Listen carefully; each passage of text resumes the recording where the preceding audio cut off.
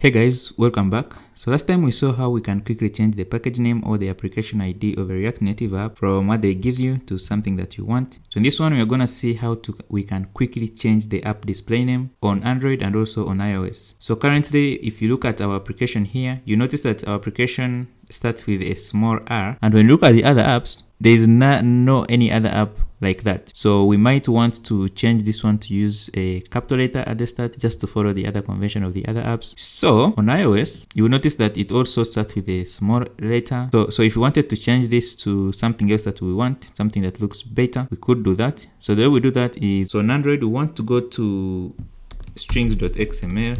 So search for strings.xml. This is where your app name will be. So you can come over here and rename it to anything you want. So you can even say rn space contacts like this, and then if we run it, then it's gonna go ahead and update that. So if we want to change for the iOS, we want to go to the info.plist file. So info.plist, then we want to look for CFB bundle display name.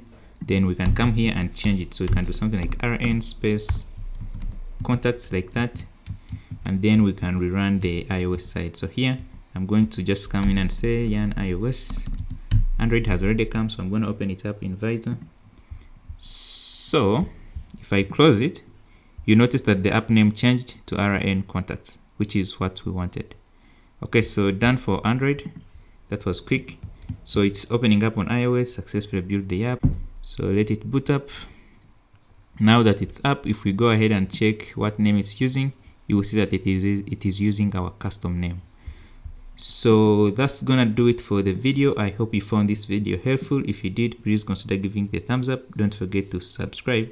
Don't forget to subscribe. You guys always forget to subscribe.